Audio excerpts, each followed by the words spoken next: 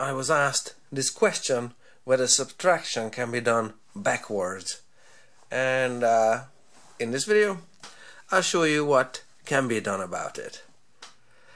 Here is your typical problem when you have a bigger amount down here and when you have a smaller amount up here. And I'm gonna draw up here three versions. This is gonna be a version that I'm gonna call obviously wrong. This one's gonna be a version that is it's gonna be called that's a K.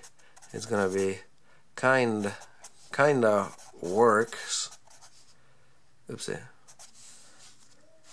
Kinda works. And here will be a version which is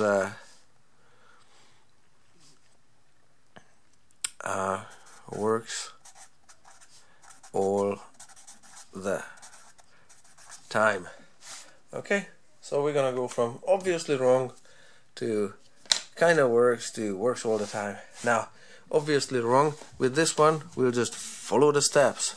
Okay, so 12 minus 15. It's obviously, the correct answer is obviously minus 3. But do we get minus 3 if we just follow the steps without any thinking? We cannot take away 5 from 2. We're gonna have to, but there's not enough ones here. We're gonna have to borrow from the tens. So we trade up the ones. Maybe I should use this one. We trade up the tens, and it becomes a 0. And we're gonna have 12 ones in the ones column here. 12 minus 5. That can be done, and you have 7 here. And 0 minus 1. Now we cannot take away 1 from 0, but if we just follow the steps for standard subtraction, we might come to the conclusion that basically we have 0 minus 1, and that equals, just write down minus 1. How about that? And then we have the result, 12 take away 15 is minus 17. It's obviously wrong because the correct answer is minus 3. Okay, here's a version that kind of works. For this one, I'm gonna just say let's go with the same number. No, let's go. Let me just increase it by 10 only. So it's gonna be 22 minus 25. Okay. Again, 2 minus 5 cannot be done. You need to borrow. So that one's coming out. You trade one of the tens up there to be 10 ones, and this becomes a 12. 12 minus 5 is 7. Now at this point, you have to stop and realize that what you have here basically, instead of 120 and 2 ones, is 1 piece of 10 and 12 ones. Now that you take away 5 ones from the 12, you're gonna have 7 ones left, yes? And then you also have the 1 piece of 10. So what you have here essentially is 10 here plus the 7 there. You have 17. And out of 17 you're trying to take away 20, because that 2 has a place value of 10. So what is next is 17, take away 20. Eventually you're gonna have to realize it, that it's gonna be minus 3, or you're gonna be 3 short, but you cannot take away 20 from the 17. So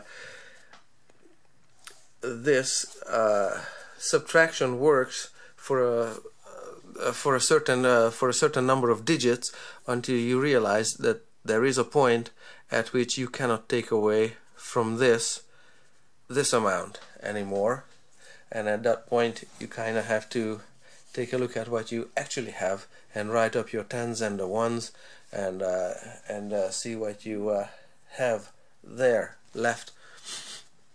What does work all the time is that at this point, when you realize that you don't have 7 here exactly, you have 17 still remaining, and that the final answer is gonna be -3. You're gonna be 3 short.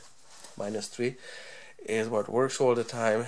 Is you flip the amounts and write the bigger amount on top and write the smaller amount below. Standard procedure, and do it like that, and then you have 3. Now this 3 is not the same as -3. However, say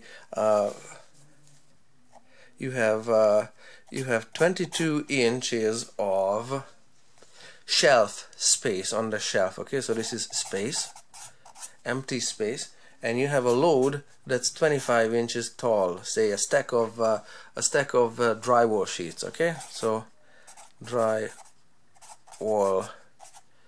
sheets.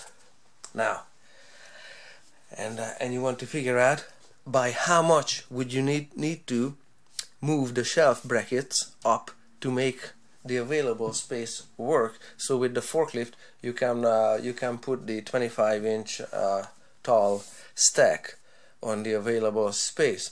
Well, the answer is you need to move up 3 inches, and that is, you're 3 inches short, and the nature of